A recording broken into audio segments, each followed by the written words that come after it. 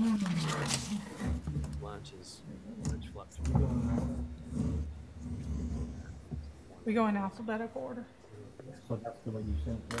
I tried to. I hope I got them right. All right, but I was hoping the same thing, but unfortunately, when I read them, I realized I didn't put them back in order, and it's just It was 50-something pages worth cluster. of Yep. Daniel.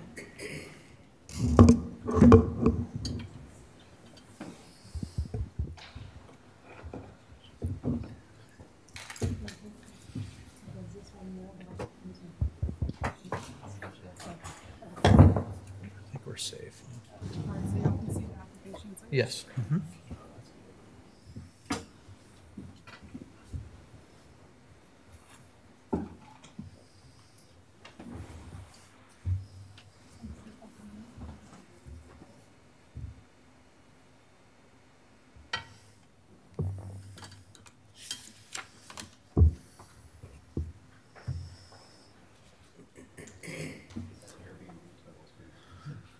Getting up there, huh? Quick extend.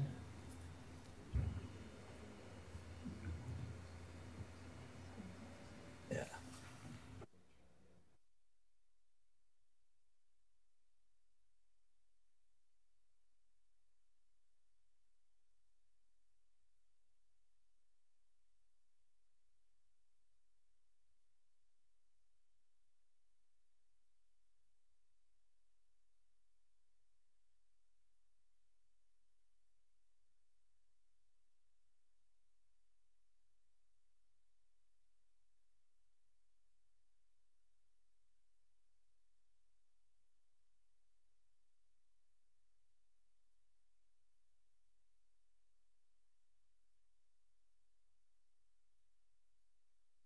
Next one, this is going to be live streamed on YouTube, so you need to call. They might be able to hear you in the audience, but that'll get you captured over the audio system. Thank you. Good evening. Thank you for joining us this evening, and thank you, board members. I'm calling to order the Dorchester County Accommodations Tax Advisory Committee, held here August 27, 2020 at 6 p.m. Again, thank you for coming out in this hectic environment that we are in right now. We appreciate you. We're going to go ahead and get started right away. I've asked board member Todd to do our invocation for us. All right, thank you. Heavenly Father, we're here tonight to do the work of the county, and we ask for your discernment. We ask for your wisdom. We pray for everyone in the community that is experiencing difficulties with the pandemic and the unrest that's going on, and we wish that your will would be done to heal this country and make America the country that you'd have it to be. Please give this body the discernment that we need, and it's your name we pray. Amen. Mm-hmm. Thank you, Todd.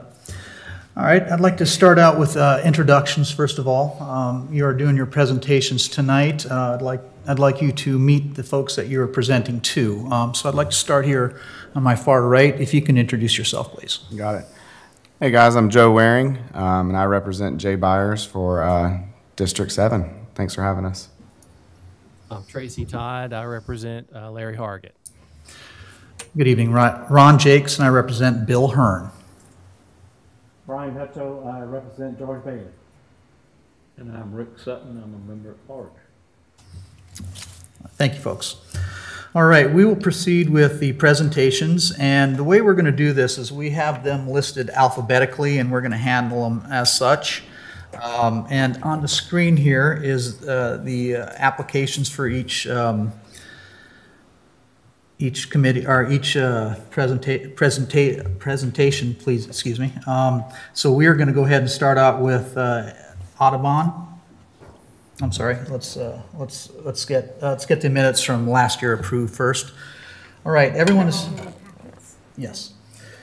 Everyone has an opportunity to look at the approval from the minutes from last meeting, which was held August 27, 2019. Is there any discussion, or can I get a motion to approve those minutes? So moved. Got a first? Can I get a second? A second. Second. Thank you.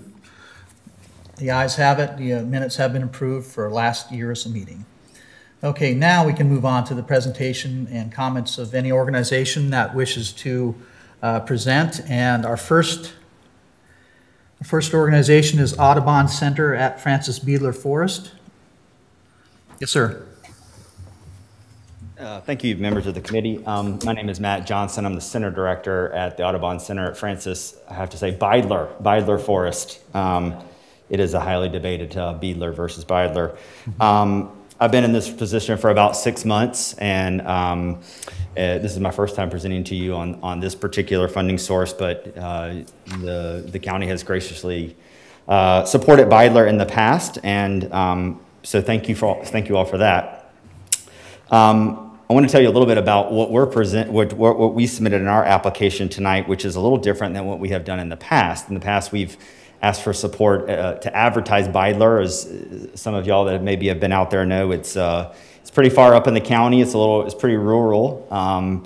We do have some signage, but we're always trying to get more. And so in the past, we've asked for support for brochure distribution and distributed about 30,000 brochures a year through the area restaurants along interstates and places like the Charleston Visitors Bureau.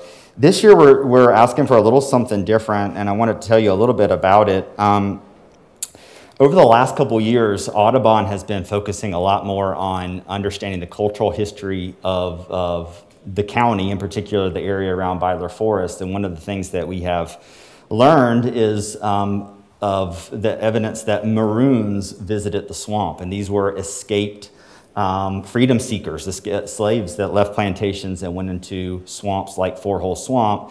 And as we started to learn that story, we started to explore these events called Cultural Heritage Day.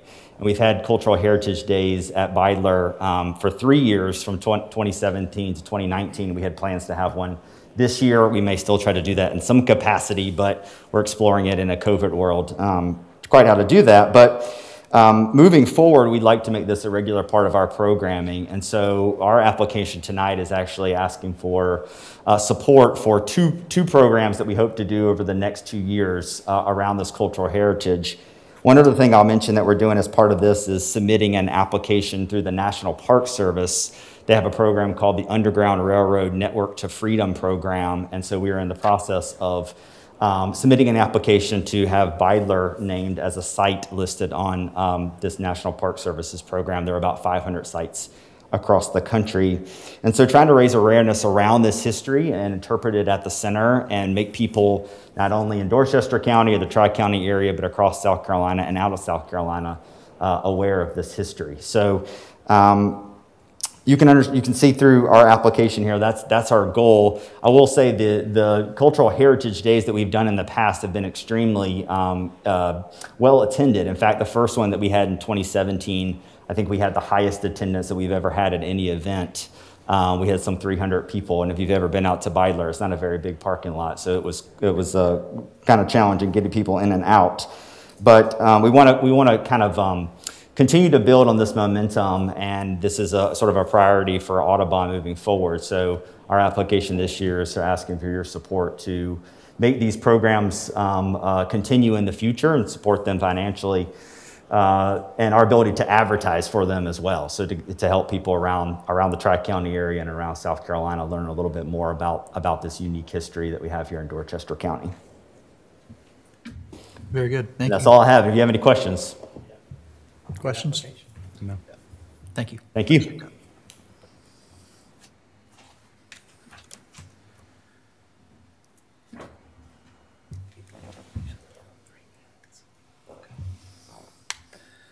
All right, next up is Dorchester County Heritage Center.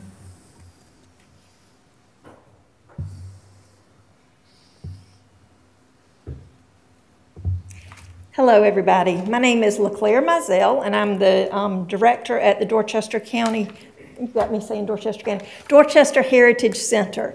We were, up until the end of last year, the beginning of this year, the Dorchester County Archives and History Center, but we have changed our name. So now we're the Dorchester Heritage Center.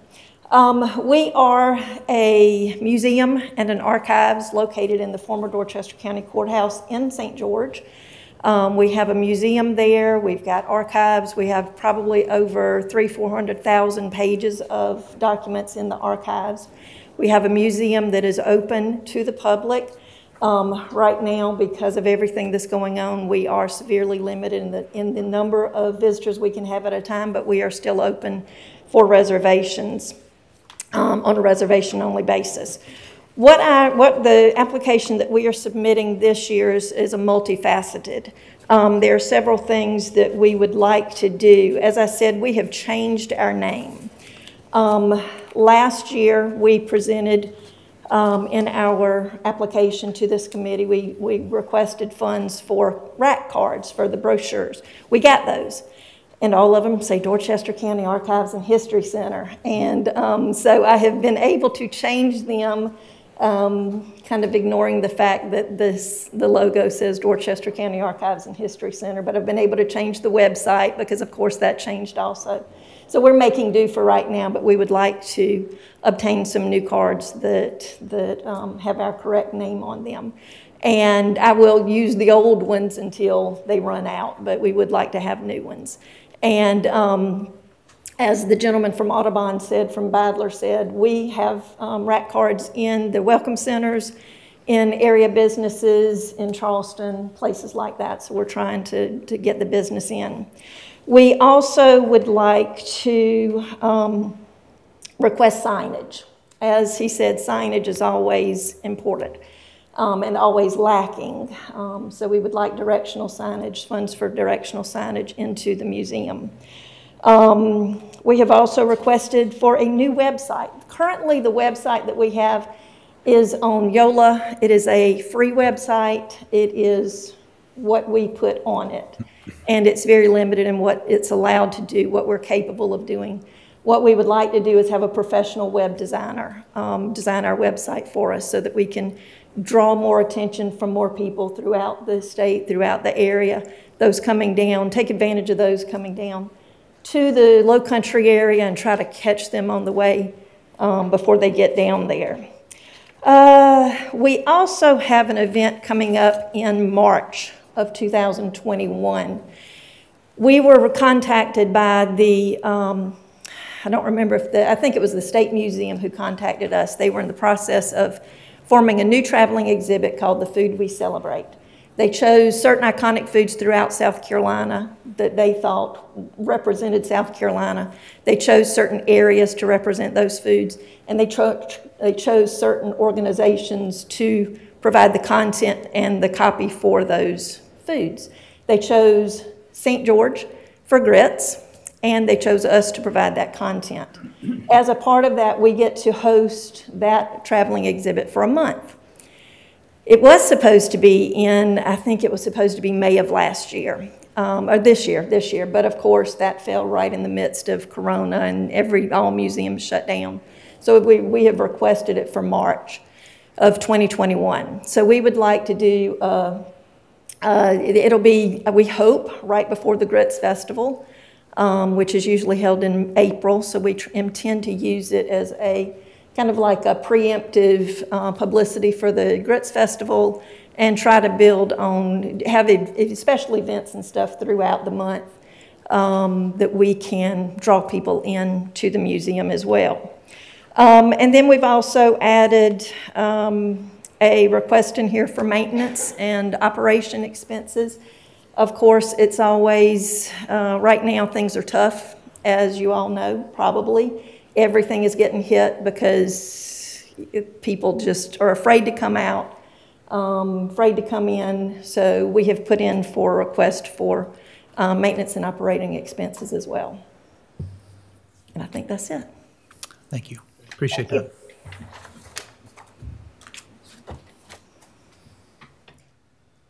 All right, Dorchester County Historical Society, Kroger House. Good evening, everybody.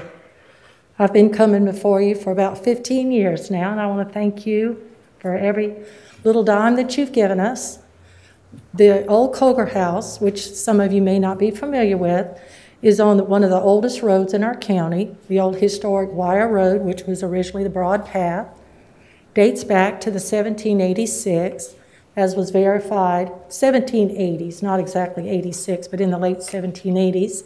That was verified by Matt Webster, a historic preservation at Drayton Hall Plantation. The house was donated to us by the owners because it had been abandoned since the 60s. It was in rather bad shape. So following the detail and the instruction of historic preservationist Glenn Keyes, which is renowned in the South, we were able to fund it and restore it. So now we try to maintain it as much as we can. That takes fundraisers, and usually we have 2 big ones a year. Our first one should have been in April, and we had to cancel it. That's the fundraiser that we raise the money to pay the insurance and other costs to maintain the house on a yearly basis. We are planning a big event in November, which will be our 3rd year. Our first year we had over 100 people. Past year we had over 200 people, and we're really moving towards even more. So we are asking today, requesting to help us with some advertisements, mailings, because we did the co-op last year. We had people come from Camden, Georgetown, Georgia, way out of state. They saw it, and when you open that house, we've never opened it that we didn't have a crowd come. It's just rare that you get to see something that old. And when we did preserve it, we said we wanted to restore, not renovate. So we left a lot alone. It's 3 stories, and from the bottom up, all the staircase, all the woodwork in the house is original, and the old horsehair plaster is all the way up to the top.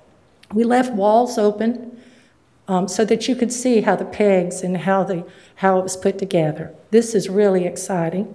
And the famous blood stain, this house was an early stagecoach stop. And there's a blood stain of a body where someone was shot when it was a stagecoach stop and inn.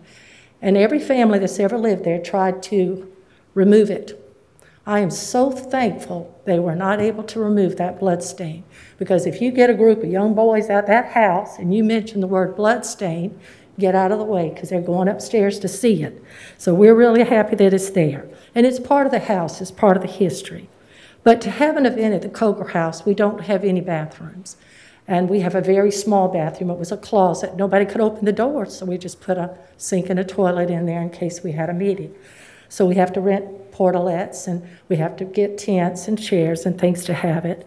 And like I said, last year it was over 200, and we really hope to be able to advertise further out. And because we didn't have our first fundraiser this year, we did not receive any money to help pay the insurance on the house. The liability insurance is way over $2,000 a year, so we're also asking for that. So I welcome all of you. If you've never seen it, it's a part of your history. It's the oldest house, Tracy, I see you sitting up there now, but it's the oldest house, I'll say, in Upper Dorchester County. Middleton predates us to 1750s, but this was a upcountry residence. First sheriff of Colleton County, many senators, many House of Representatives. It's just a treasure that we still have this house. So we thank you for all the years. We've never come here that you left us empty-handed. Every bit of that stays in that house. So if you have any questions, I'd be glad to answer them. Okay. Thank you all very much. Thank you. It's a wonderful site. It is. All right, up next is Dorchester County Parks and Recreation Department. They actually have 3 requests. I don't see Eric here tonight, so I don't think he's going to be presenting. So we are going to move on. Longleaf Productions. Good evening. How you doing, sir? Good. My name is Tom Lassiter. I am the president of Longleaf Productions, and appreciate the opportunity to present a little bit about our request tonight to the board. We're based in North Carolina, and our company is a nonprofit organization that it was formed to work on films of interest of cultural, historical, and environmental significance, primarily in the South, because we are Southerners and your neighbors in North Carolina. We have been working for a number of years on a film about Rosenwald schools And I'm sure most of you on the board, if not all, are familiar with Rosenwald schools. Am I correct? There were hundreds of them built in South Carolina, more than 500, I believe, back in the 1920s through the early 30s for African-American students in rural areas. They were meant to serve the kids in the rural areas of the South where they didn't really have many educational opportunities. Unfortunately, many of those schools have disappeared, and South Carolina has very few left these days. While we've been working on a film about the big picture story about Rosenwald schools, which existed from Maryland to Texas, there were about 8,000 in the day when they were built. Very significant. People like Ron McNair, the South Carolina astronaut, we believe his family attended Rosenwald schools. Maya Angelou learned how to read and write in a Rosenwald school.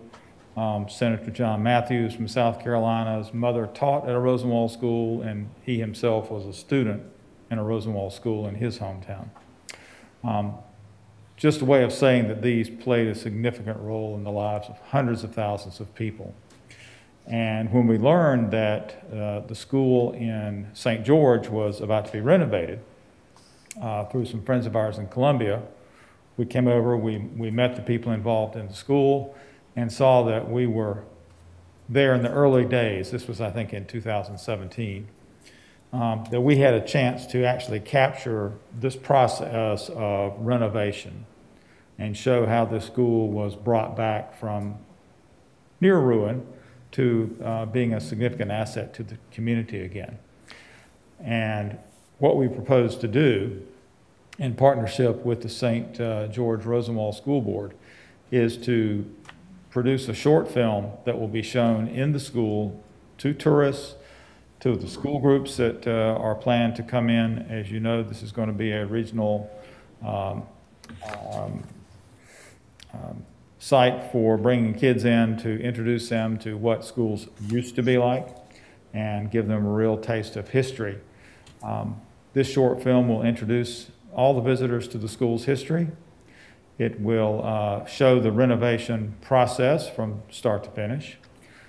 But more importantly, it will let the people who attended the school, the alumni, the friends of the school like Senator Matthews, mayors like Mayor Johnston, say in their own words why this is significant and meaningful to the community. Our organization has probably made a dozen or more trips to St. George following this over the past couple of years.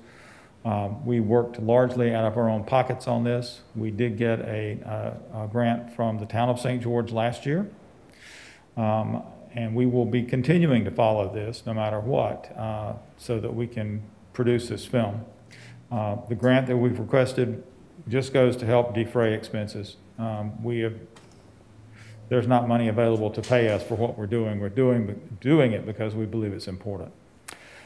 And I'll be back over there tomorrow doing some filming because a pretty significant event is about to close out as the building is dried in and weatherproofed and ready for phase 2 of the renovation. Thank you for the opportunity to present. I'll be happy to answer any questions. Questions? Is there a timeline for when that film could be seen by anyone? Well, the building's going to have to be finished first. I haven't talked to Ralph James lately to see where we are, but like I say, they're finishing the exterior. If funding comes through to do the interior, I would imagine, and you heard Glenn Key's name a while ago, he's the architect on this project as well. We've interviewed him. I would expect it's probably in the range of 18 months to 2 years, but I'm not the project leader. They don't tell me what their timeline is. But we have a lot of good information. We just need the visuals to kind of follow it through and then know exactly what the community wants. In other words, what the school wants to show. I'm anticipating a film in the range of 15 to 20 minutes. Would that be usable elsewhere? Absolutely. It'll be available wherever the school board would like to use it.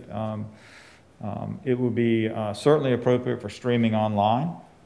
it would be appropriate for use. Of course, you know, in the schools, that's where they get all their videos now, is it streams online, so it can be made accessible to, you know, county schools, regional schools. We're working with SCETV on another project, and I don't know if they have a venue to show short films on air, but if they do, it would certainly be available to them as well.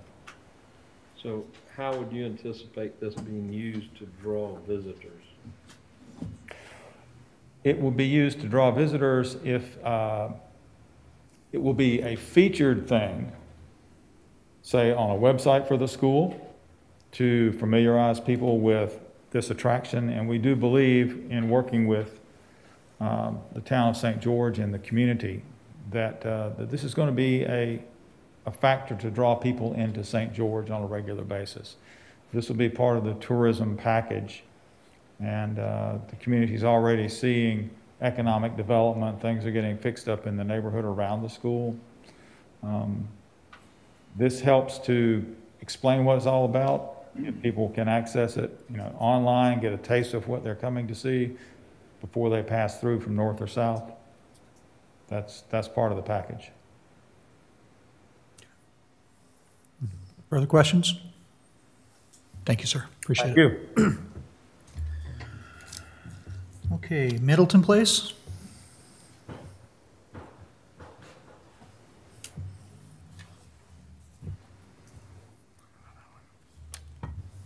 Good evening. My name is Jeff Neal. I'm the Director of Preservation and Interpretation for the Middleton Place Foundation. First of all, I'd like to thank the committee very much. You've helped us greatly in the past, and we greatly appreciate it. Middleton Place, and hopefully everyone has been there, and if not, please come and visit us. We're 110 acres. It is a massive site. And even more massive is the history that is there. Matter of fact, the history that is at Middleton Place is mind-boggling with that. Both members of the Middleton family and also, should we say, the enslaved family out there, the enslaved community, they were instrumental in helping not only shape this local history here in the Low Country, but United States history as well. And the goal of this project is to try to bring this story out more, but more importantly, to enhance our visitor experience. On an average, we bring in roughly about 100,000 people a year come visit Middleton Place. And we want to try to give them this whole aspect so we can tell a complete story out there. And the goal of this project is actually, has two sections to it. One, we're seeking to try to improve and update the panels that are at the visitor center. Not only so we can better orient visitors as they go through the site, but also to explain the mission and the connections that are out there. So not only we can connect the site to American history, but we can also hopefully connect the visitor as well. And the second part of that, which is directly related to it, is trying to develop a mobile app that people can use their own as they go through the site. I think this has a lot of advantages. One, it helps people, first of all, it helps them guide their experiences, points them to what they're interested in. Because as I said, we have a multitude of things that we could look at out there at that site. Secondly, it would help them guide them better to the site, to get them to all the exhibits, the tours, the displays, the artisan shops, the animals, everything that is there. And then lastly, the one thing we have unfortunately experienced in these past 5 months is that with this pandemic, with this health crisis, we need to have a way that we can have almost, shall we say, a contactless experience, that we do not have to rely on people, unfortunately, that a visitor could come out and he could be able to do this on his own and still get the full story of Middleton Place in a safe manner with that. Any questions or anything I can help with? Sir. Okay, sir. Appreciate it. Thank you very much. Appreciate it. Okay, Public Works Art Center.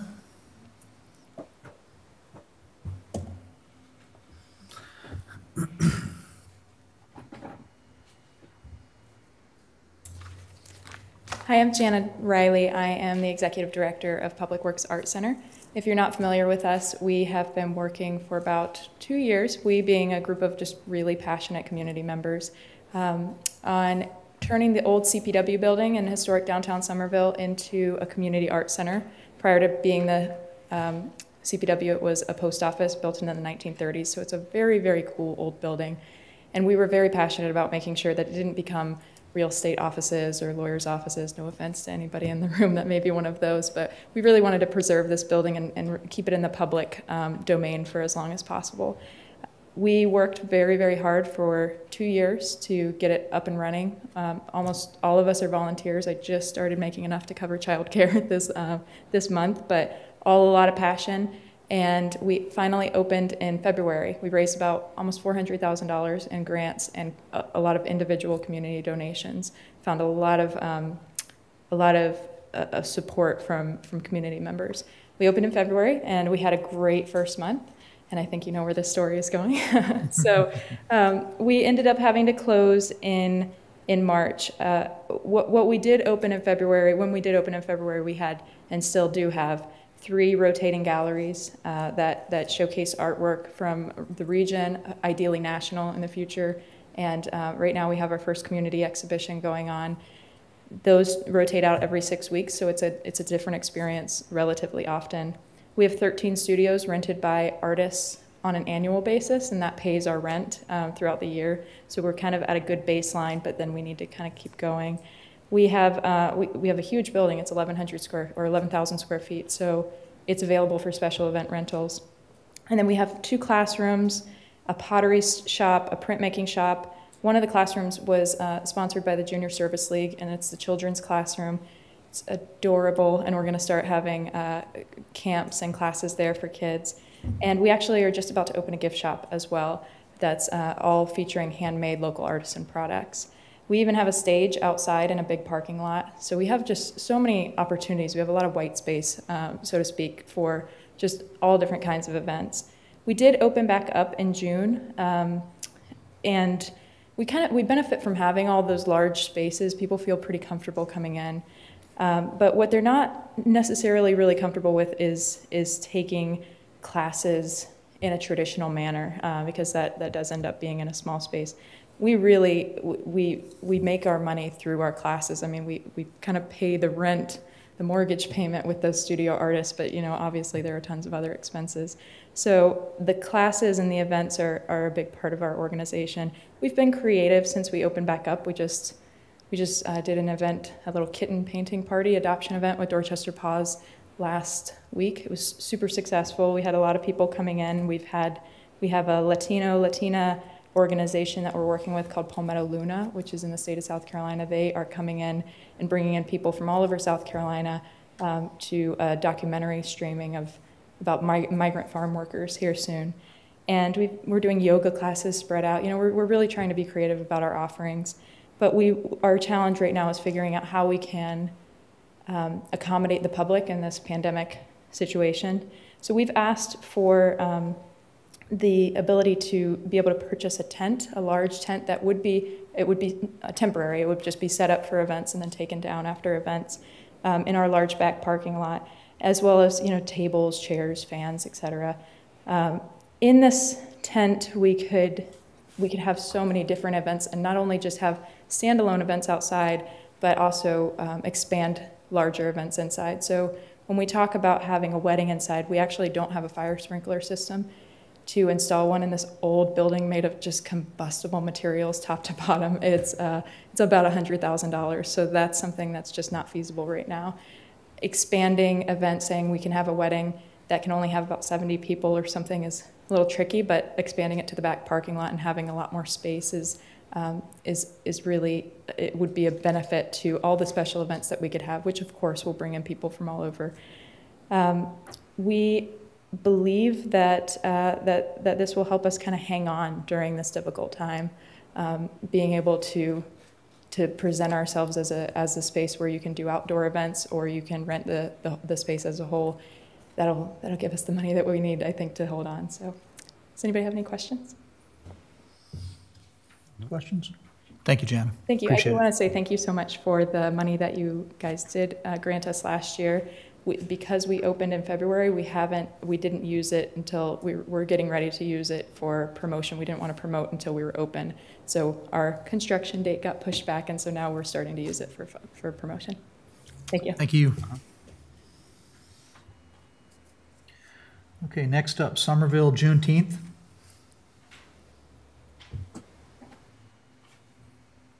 No presenters? Thank you. The Flowertown Players.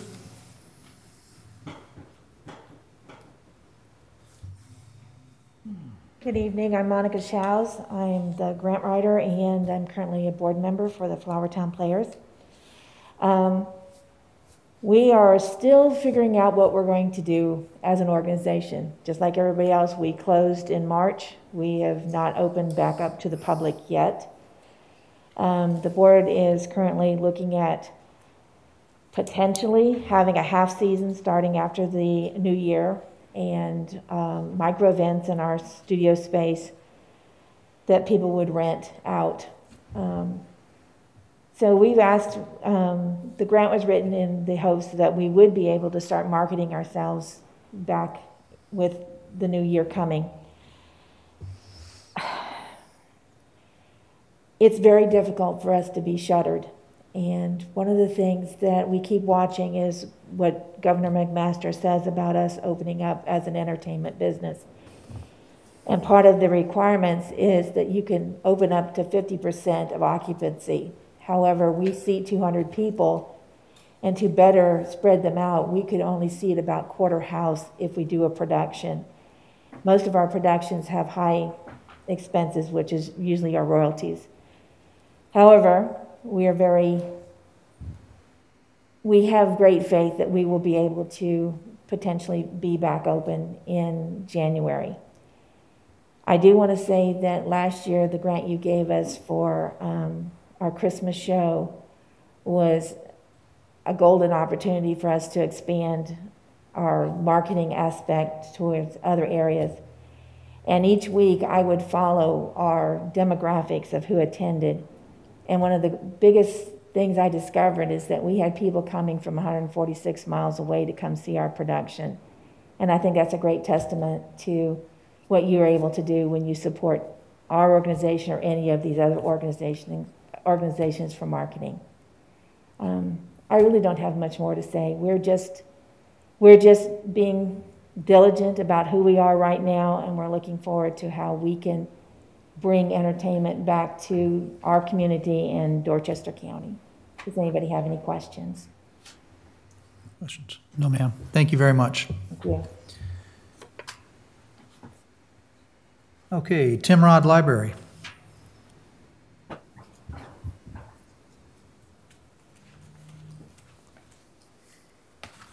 Good evening. I'm Marcia Johnson. I am a volunteer at the historic and nationally registered Timrod Library.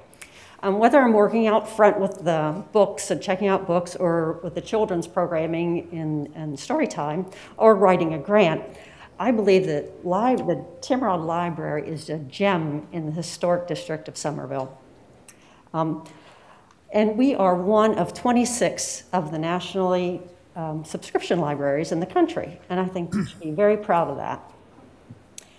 Thank you for supporting the Timrod's 23rd year success of the Southern Author Series. Fortunately, we are able to have our guests, best-selling authors Cassandra King Conroy and the award-winning Post and Courier investigative reporter, author Tony Bartlemy, last February before the virus hit.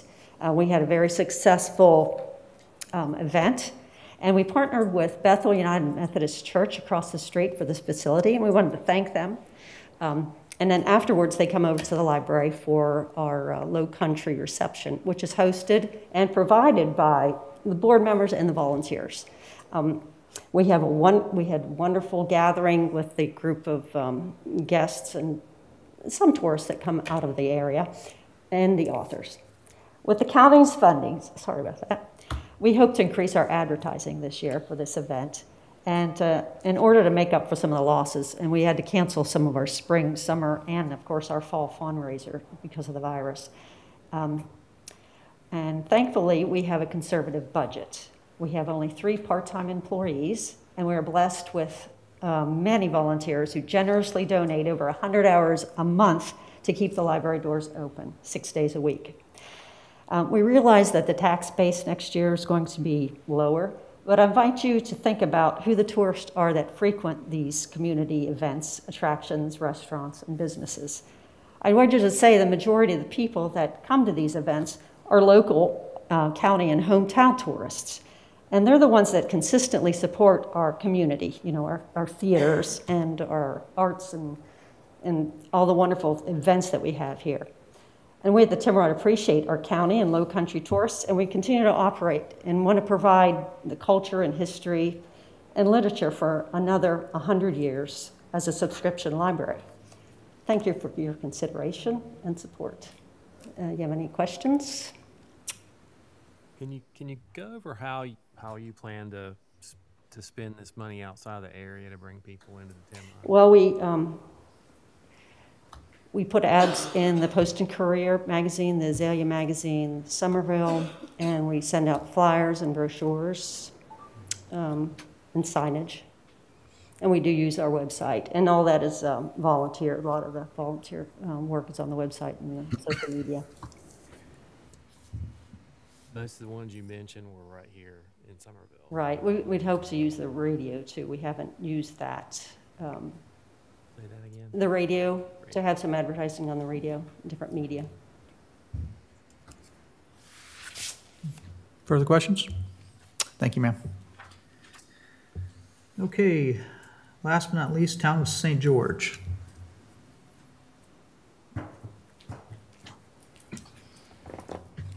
Good evening. I'm Ralph James from Town of St. George, representing the Rosenwald School located there in the Town of St. George. And we certainly want to thank you for the support given us. And I'm not sure of your protocol for distribution of printed material, but 1, 2, 3, 4. We have a couple of brochures here that would simply share with you pictures of the school, where it was located, and the condition you found it in. And it's the Rosenwald School, as you've heard earlier, we about one of about 700 still in existence here. Matter of fact, we pride ourselves, the one located there in St. George is one of the largest in the Southeast. Normally there were 1-2 room school building. Here we have a 6 that was expanded to 9 classrooms there. So we are bringing it back alive. It's located into what we call the Uptown St. George community there. And along with the school, we also have the ability to relate directly to several local businesses during that time that we are renovating, and the community have joined us in that effort. We also would like to say that as we build the school and restore the school, we went out to locate as much of the original material as we could. And within a 15-mile radius, we were able to find about 45 of the original desks that were located in the school, and including 2 pot-belly stoves that was original out of school, and we are getting them and restoring them. So we're moving forward with that. Also, the vocational building at the rear of the school, we're trying to bring that back alive with actual rural living during that time. We are grits mill. We have a grits mill that we're located and we're trying to acquire, show the tourists and visitors how grits really was made there. We have donated a cane mill. We show how we made syrup. Also, we have a washer display of how the old wash and iron was, the old pot tubs, the irons, the old ringer type washing machines. All of that will be on display and be part of the exhibits that we have there. And last but not least on there, once we get started our programming, we hope to cater to the youth of the area. And we're trying to partner with the Children's Museum of the Low Country and putting a children's museum on the north side or the north wing of the building that you see there. Here, and again, I'm sorry to put you to work again, but this is what we envisioned as being in that children's museum. It's an interactive play with children learning how things were actually then. But the uniqueness of this is every exhibit that's there in the children's museum would be connected to a live, actual business or entity that existed, that still exists, that we are restoring in the community. An example of this, we have the oldest, there was a grocery store, there was a sweet shop, there was a grill, and of course the last on that display there is a train car, a little dining car.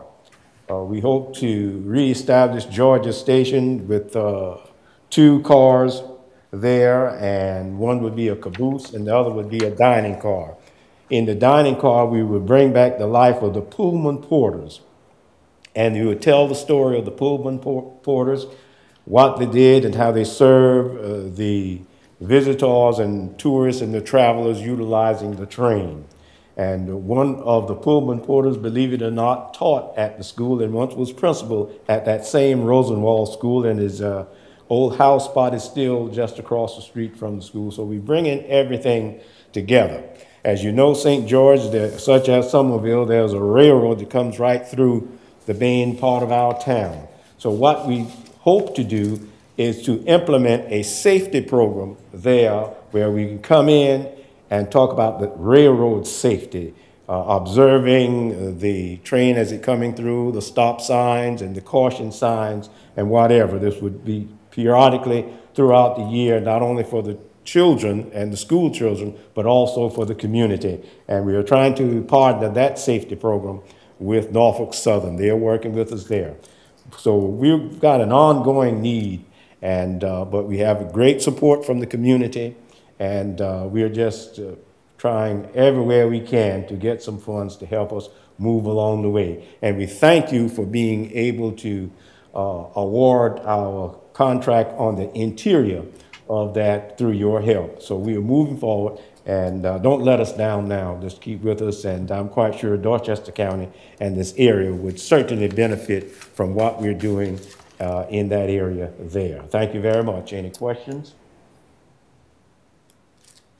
Thank you. Thank you.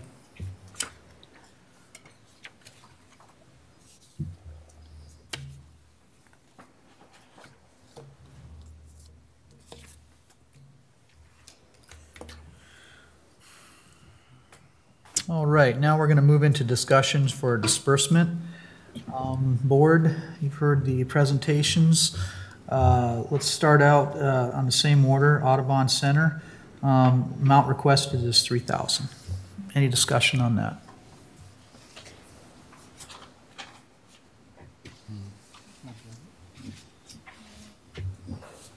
Before you get started, I'm new to this. What are the total dollars we have to distribute this year? Total distribute is $64,575.27, and 30% of that is being allocated to advertising and promotion of $21,162.63. So, yeah, the balance that the committee has to allocate of the 65% funds is $45,852.36. That's a requirement. We've got to distribute all of those funds. You do not have to disperse all the funds. You have 2 years to use the funding as it's received. So I believe it was last year, the committee actually didn't allocate all of the funding. They carried some over and then dispersed it the next year. Okay, thank you. And you can look on your screens. Daniel actually has that worksheet up, so you can see those numbers on your screens in front of you, I believe. I hope.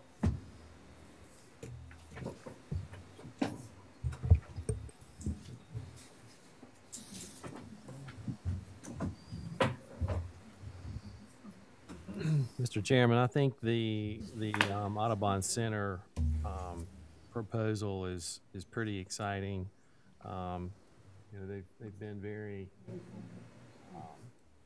cognizant of their money allocations in the past, and I make a motion that we fully support that one at $3,000.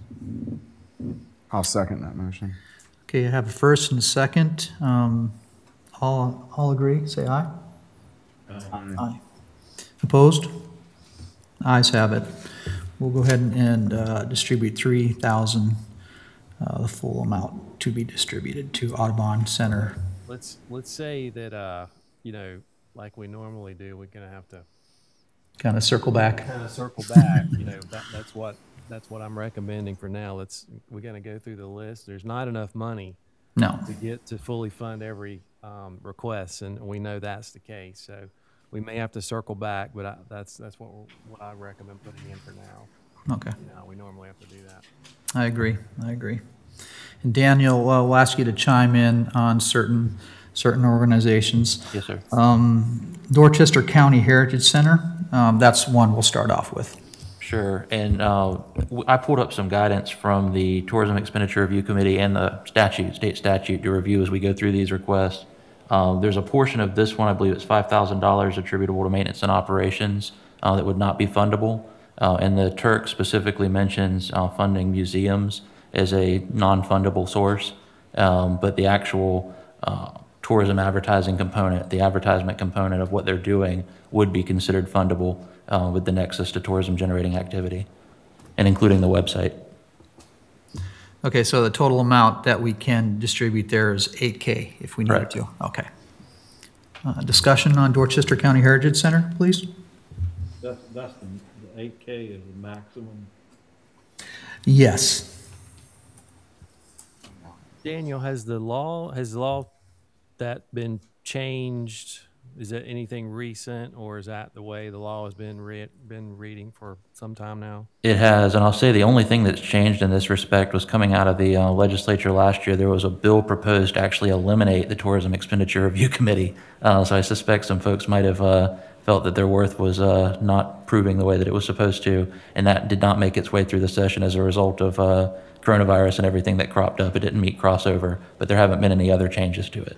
Yeah, okay. Thank you.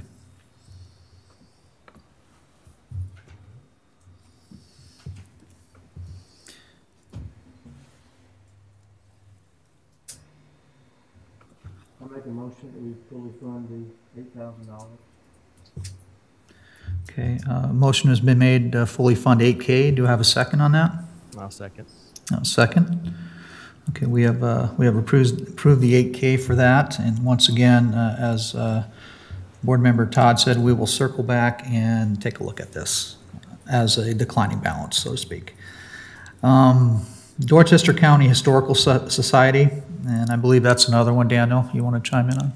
Sure, and actually we put on here that it was not, but there is a portion that they requested that is fundable. There's $439 requested for newspapers, websites, and out-of-county mailings, and that would be eligible. The $2,775 that we've mentioned in the past has not been fundable, and last year the committee gave $1,712.78, which I believe was attributable to the same part of the request.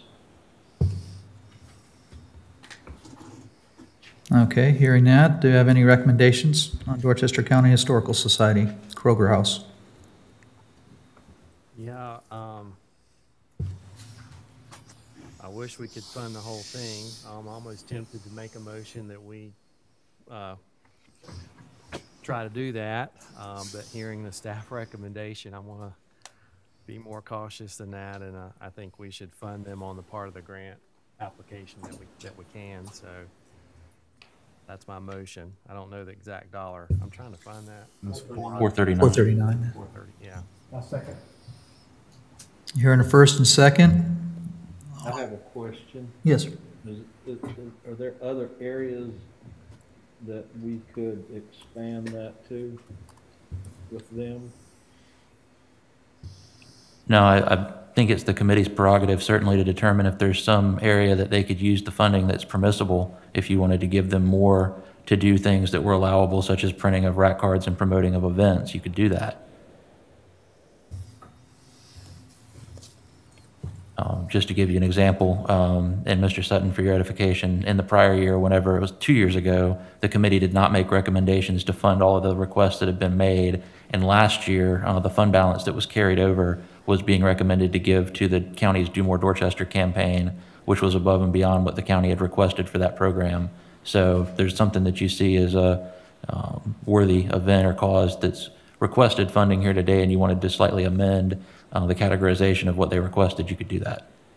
I'm just certain they could use more than $439 for promoting the Coger House. It's a wonderful venue, and it's a shame that more people can't get out there and see it, because it does tell us a lot about our history. So I would like to move that we increase that by at least another $500 for, with the codicil that is for promotion. Okay. So do I hear a motion to increase the funding to at least $1,000, an even number, on the Kroger House? I'll make that motion. I'll second that. Okay, got a first and second on the funding of the Kroger House at $1,000, and that has been approved. Okay, Dorchester County Parks and Recreation. I guess we'll handle this on each event. Ashley River Event Adventure Race, their request is $2,000. Discussion on that, please. What's the date on that? Good question.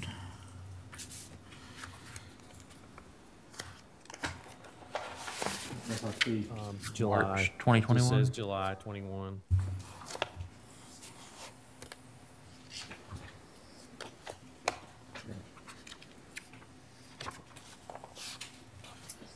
I'm looking at the right one. Yeah, he's got March of 2021. Or March, no, that right. That one's March of 21. Yeah, March 2021.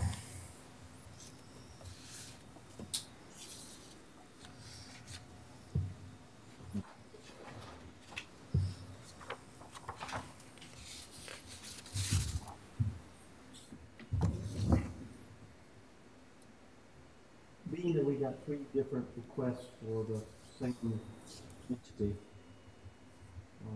would it be a problem to do a lump sum for the whole entity and let them decide how to do the money out? Well, these are treated as 3 separate events, and I think we have to treat them as such, do we not? We would need some direction as far as how to allocate the funds and which event they could use the funding for, yes, sir. Okay. Daniel, can you talk to us about how the 30% money is being used? Sure, and I'm glad you brought that up. We just received a report from our public information officer this week. So the committee recommended the 30% money plus the unallocated balance last year, which was an additional $20,941. So we had roughly $44,000 to work with. So what they've done with that is hired Touchpoint Communications to do a marketing campaign titled Do More Dorchester. And so they've done billboards along I-26 and I-95. They've done some marketing promotional materials like koozies and stickers. Actually, they put the Do More Dorchester campaign stickers on the back of all the county vehicles as they're coming in for service. And they also wrapped a Carta bus with the Do More Dorchester graphics that runs the express routes on a rotating basis. And they're actually requesting some additional hospitality tax money to keep that bus wrap going into the next year, regardless of the accommodations tax recommendation that's provided. So the Do More Dorchester name as a whole routes back to a special website that talks about promoting all of the county's resources as far as hiking, the rivers, different cultural resources, things to do outdoors. And so it's kind of a tourism promotion website component of the county's main website. Do More Dorchester. Mm-hmm. And within Do More Dorchester, is there an opportunity to publicize these events that? So these events would be tied on the county's website, yes, sir. Mm-hmm. Okay. So two of the 3 are for social media marketing for events, it looks like. Yeah, you're correct. The last 2 that are listed, Ashley River Park opening and the promotion of the Davis Bailey Park opening as well. So the only different resource that they operate separate from the county as a whole is they do have their own social media. But we do share the same common website as far as those resources go. Yeah. Okay.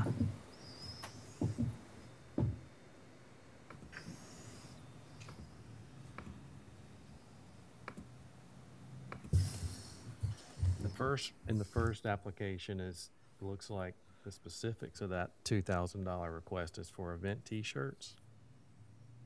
Is that what Yep, that's correct. you all see? Yes.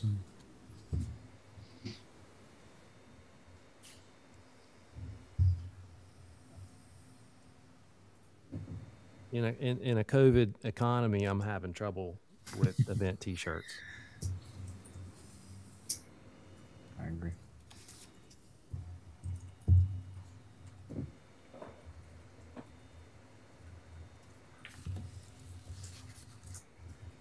Any further discussion on that? Could we revisit that later? Yeah, we can certainly table that.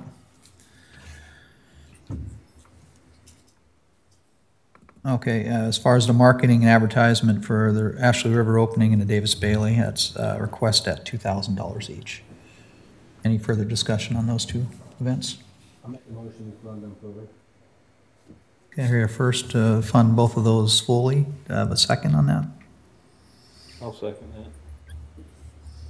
Okay, so we got a second on the marketing, advertising, promotion of the Ashley River Park opening and the marketing, advertising, promotion of the Davis Bailey Park opening at $2,000 each. We will come back and revisit the first request. All right, moving on. Longleaf Productions, their request was $5,000 for the production of an educational documentary related to the Rosenwald School. Discussion on that, please. My main concern with that is they're not looking to film until the renovation is completed, is what I understood. Is that correct? And we don't really have a timeline on that. I think the filming is going on. Ongoing? Yeah, Okay. the filming is going on. The actual use of the film would be later as well. Okay.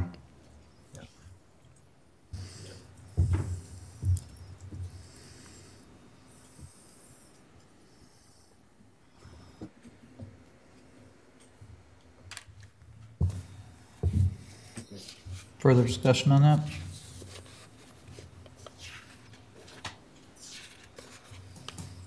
Depending on how that's distributed, and what the use is, I can see where that's a real plus. That may not be something we'll see immediate results from, but down the road, I can see where that would draw people in. I think that school and the surrounding area that they're talking about developing is very unique, and not many of places that has such potential to expand from just the school. Gotcha. Yeah. I guess my issue with it is just the time frame for right now. I get it. See of it right now. With the limited resources we've got tonight. That's right. My issue with it. I'd like to see partially funded then, something. Half a glass is better than no glass. I'll make a motion, we fund it at half, $2,500. A motion has been made for funding at $2,500. Do I have a second? I'll second that. It has a second. It's been moved. We are funding that at 2.5.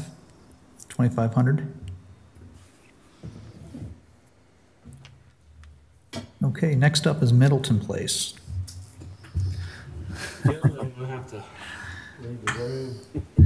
Mr. Todd is recusing himself due to his involvement with Middleton Place. We won't talk bad about you. No, we'll try not to. My microphone's turned off.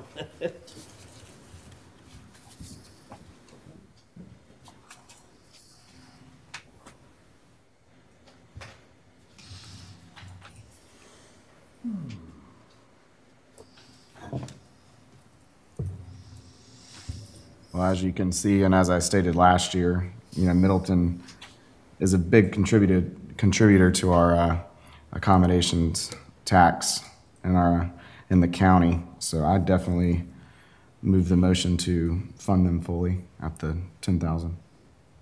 Okay, yeah, just to piggyback on that, it is the largest revenue producer in Dorchester County as far as hospitality is concerned, year after year, and it's not even close. So I fully agree with that. We've never had a problem promoting Middleton Place in the past. So do I have a second on that? I'll second that. Second, okay, I have a first and a second. We have approved $10,000 to be distributed to Middleton Place. Thank you.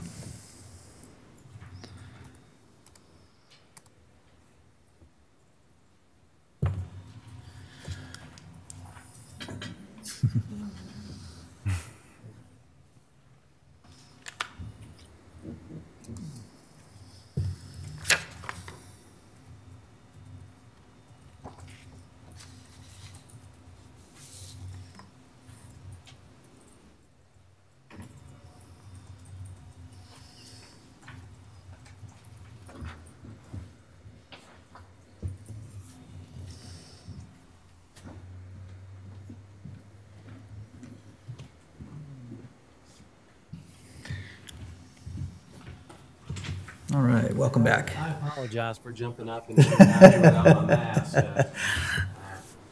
one of those things. Sometimes hard to remember. Oh, yeah. No question about it. Okay, Daniel, if you would brief us on the Public Works Art Center, please. Sure. This was a tough one. Last year, you funded the request for marketing, and that was, met the spirit of the statute. This one, the TURC guidance is somewhat vague on the purchase of supplies and things of that nature. I guess you would probably couch it in the form of operations, but the statute talks about tourism-related expenditures, and most vividly describes that as far as marketing and things of those natures. So the purchase of the tent, string lights, folding tables, things like that, we couldn't recommend to meet the spirit of that definition. Okay.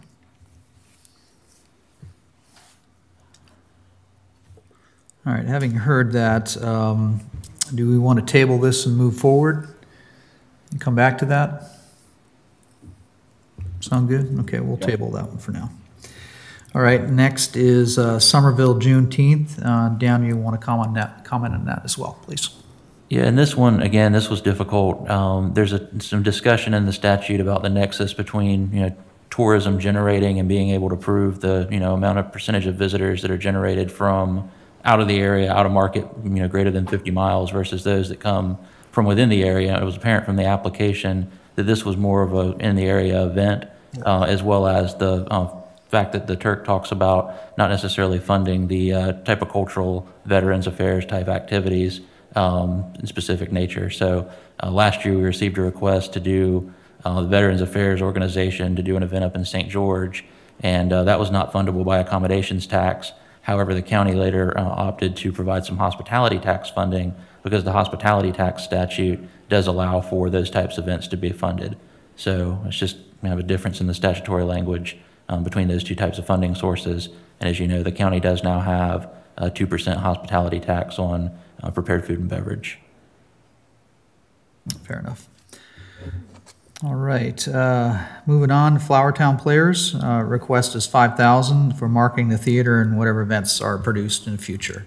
Before we move on to that one real quick, is there any way that we can communicate with these folks and let them know the parameters of why we're having an issue with this Juneteenth celebration? It is very it's an important thing that they're doing, and if they can have a successful year and prove that they are bringing in people from out of the area, it's certainly something that we'd want to look at next year.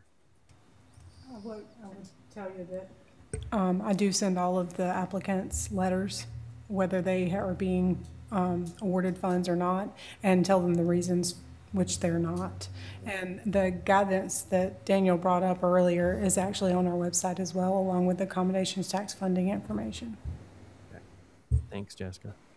I would, Thank you. I would let them know, I think it's a worthwhile event. It just doesn't fall in the auspices of what we can do. That's correct.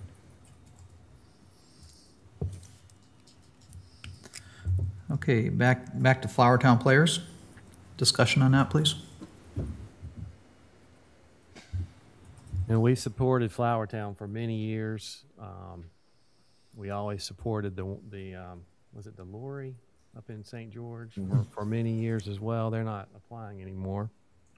So it's definitely something that we've got a long history of supporting.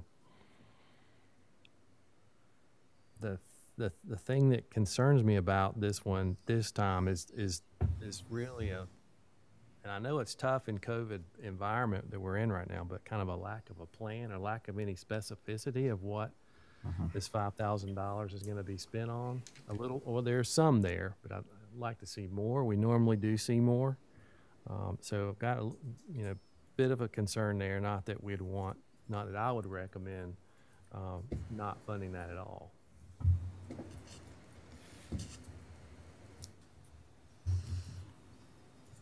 Further discussions on that? If that bothers anybody else or not, maybe I'm the only one. I'm sort of willing to listen and want to hear. I kind of agree with you. Yeah. Is there a way they could come back with a more concrete advertising plan?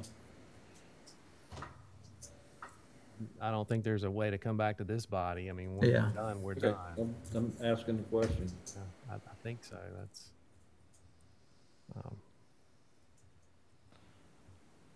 sort of like, got to get your application in and you got to get it in. Yeah, it's a timely thing as well. Further discussion on that? I would recommend right now, let's table it, finish up and see where we are and go back to it, because we know we don't want to not do anything for them. Agreed. Fair enough. We'll table the Flowertown Players as well. Up next, Timrod Library and Library Association. Timrod Library's annual Southern Author Series, and they're requesting $3,000.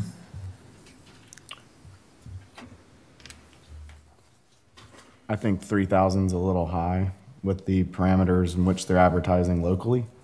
I think if we had a better plan of how to get outside visitors to the library, I could see where 3,000 would make sense. Take Azalea Magazine, for example. Most subscribers for the Azalea Magazine probably already know that the library exists. So I just don't think that, I think that 3,000 is a lot to advertise locally. Any recommendation on a amount?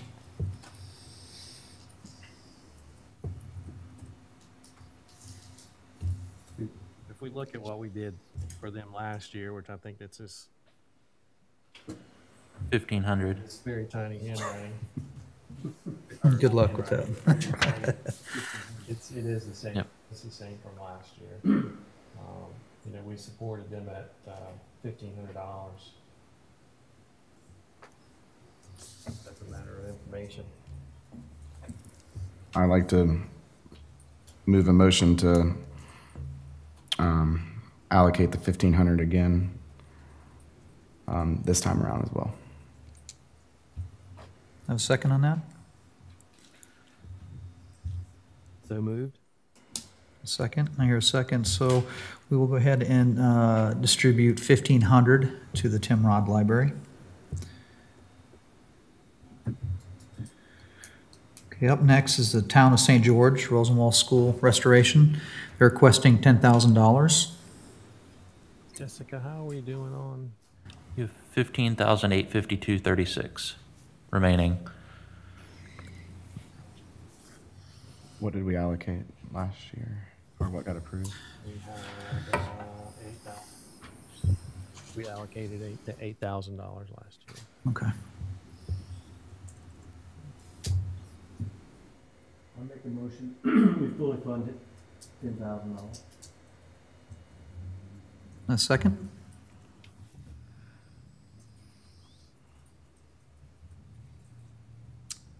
I would second that if I knew where we were and being able to plug some more in somewhere, you know, to the other holes is the only reason why I'm Change hesitating. my motion. How about we fully fund it if at all possible?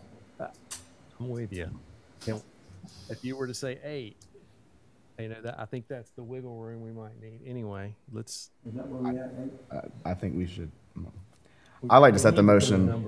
Yeah, I like to set the motion to grant them the 8,000 that we also did last year, and then maybe circle back. Yeah, I'll second that. Okay, we got a first and second at $8,000 to fund Town of Rosewall, or excuse me, Town of St. George Rosewall School restoration. That has been approved. Okay, and that leaves us with a balance of $7,852.36. And we will come back up to Dorchester County Parks and Recreation Department. The last two that are listed are marketing, advertising, and promotion of the Ashley River Park opening and of the Davis Bailey Park opening. Just a reminder, 7582 and some change. Would those be on the same day? I don't think so. Let me check. They won't. We plugged in. We've only plugged in 2008. I thought you did, yeah, 2,000, I had 2,000 on each of the openings. Okay, so we're looking at the first one. I apologize. Yes, Ashley River adventure race. I think with that event, for the adventure race between the county website and their own social media, I don't really feel the need to fund that $2,000. I agree. I make a motion that we pass on that. I second that. Okay. There's been a motion, first and second, to pass on funding for the first listed Ashley River adventure race.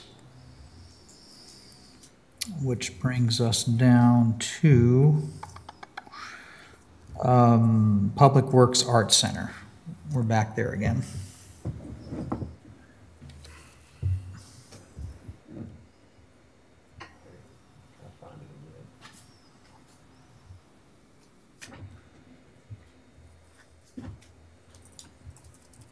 What was the dollar amount on that? $4,361.27 was their request. Are you referring to what's the balance is? They're asking. Yeah, that's what they're asking. But again, We would have to reallocate that to something different. To something different. yeah, if we allocate for the proposed grant applicate, you know, the proposed project, we're going against staff recommendation.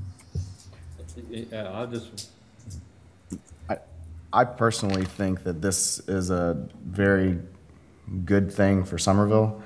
You know, hopefully, I think that more marketing and promotion needs to be done, which will help pay for the things that they are applying for with the funding that they're applying for. So I'd like to move a motion to grant them $1,500 for promotion and advertising purposes. A second. Okay, I have a first and a second for $1,500 distribution for the Public Works Arts Center.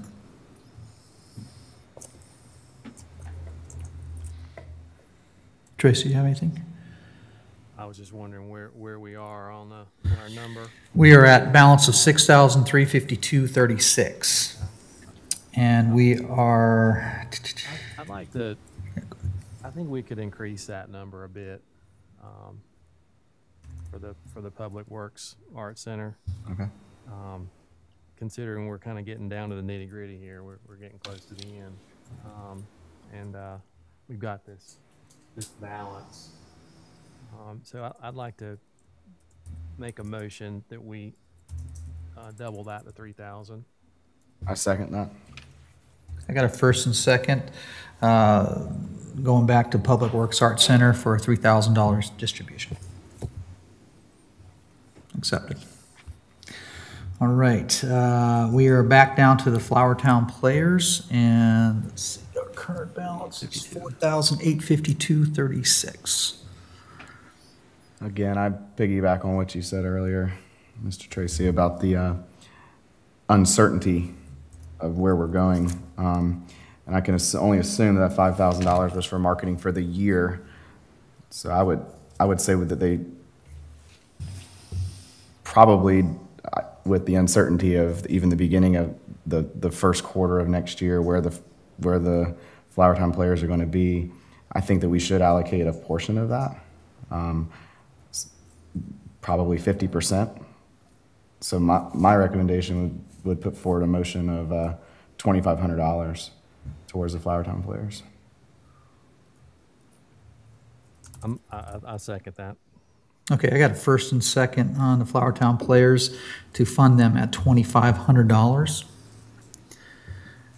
And leaves us with a balance of $23,5236. And I think we are back down to Town of St. George.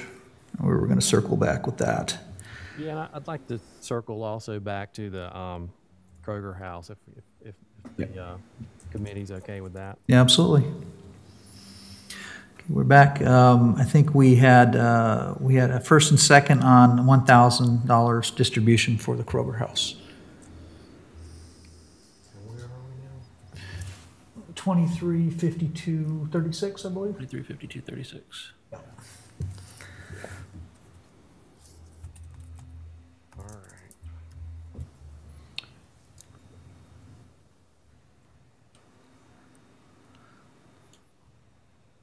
Could we increase that to I think we should double it. Double it. I think we should double it. 1,300, what was that amount of dollars? 235236 is the balance. I think we should. 1352.36. I'd propose to move a motion to double it to 2,000. Yeah. Do I have a second on that $2,000 recommendation? I got a second. We are moving Dorchester County, Dorchester County Historical Society, the Kroger House at $2,000 distribution. And that just leaves us. Yep. Where were we on Juneteenth event? We weren't able to We can't fund that at all. Gotcha, okay. So we're left with $1,000 to distribute. Let's have a party. I'd recommend we send that last remaining balance down to St. George for the Rosenwald School. Second. Okay, so that would bring that, I have a first and second to bring the remaining balance of $1,000 down to the Rosewall School, and that would give them a full funding of $9,352.36. If the math is correct. Yeah, yeah. Yeah, I wish there was someone here from Juneteenth, because I really am a little bit heartbroken over not being able to fund that at all. But I agree with Daniel that if we did, we probably would run afoul with the state. Yeah, it's an awkward situation, with the Tourism Expenditure Review Committee. They're pretty much a second authority over the top of the local accommodations tax advisory committees. And I found myself in a rather uncomfortable situation when I first started with the county back in 2016. We had an organization that had expended their funds on a purpose that was improper, and I had to claw back almost $10,000 from a small nonprofit, and I know that inflicted some harm on them financially.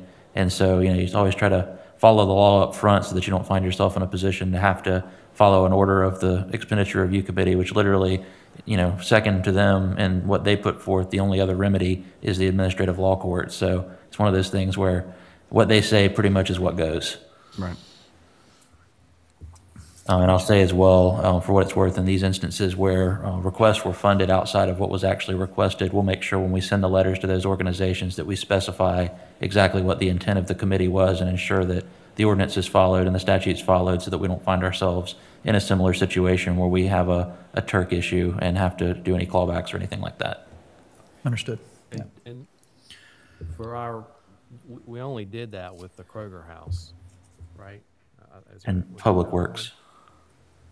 Public Works and the Kroger House, yes, sir. Right. Yeah. Oh, that's true. Public Works and the Kroger House. Gotcha. Okay, so the full $45,852.36 has been distributed. Can I get a motion to accept the amount that has been distributed? Motion to accept. Second. I have a first and second. I hear all aye. Say aye. Thank you. All ayes have it. Motion is passed. Mr. Chairman, before we Yes, sir. close, I would like to make a motion and offer that we have our next meeting next year in St. George. You'll be able to see the Roswell Students Hospital, and you'll also be able to see the new Davis Park.